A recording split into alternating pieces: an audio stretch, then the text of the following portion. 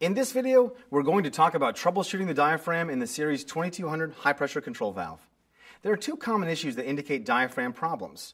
You might detect air or gas blowing out of the vent hole, or the valve may not be stroking properly and you're not sure why. If the valve isn't operating and you suspect you have a diaphragm issue, first, you'll check to see if the valve is stroking. Do this by introducing air to the instrument air side, and you should see the valve move or open.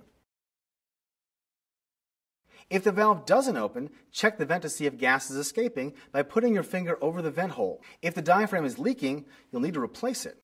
For best possible performance in operation, you should always use genuine Norriseal replacement parts. First, take a few safety precautions. Isolate the valve from the system. Then shut off all supply lines to the actuator and release the process pressure for both upstream and downstream. Finally, vent and disconnect the actuator supply pressure.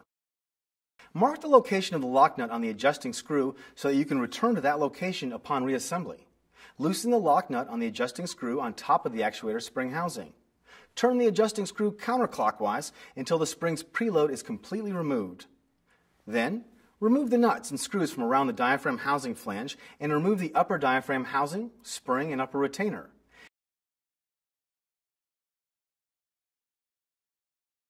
Be careful to avoid damaging any part of the diaphragm housing.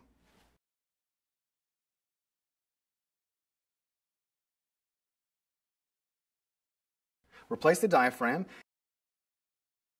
and then reassemble it in reverse order.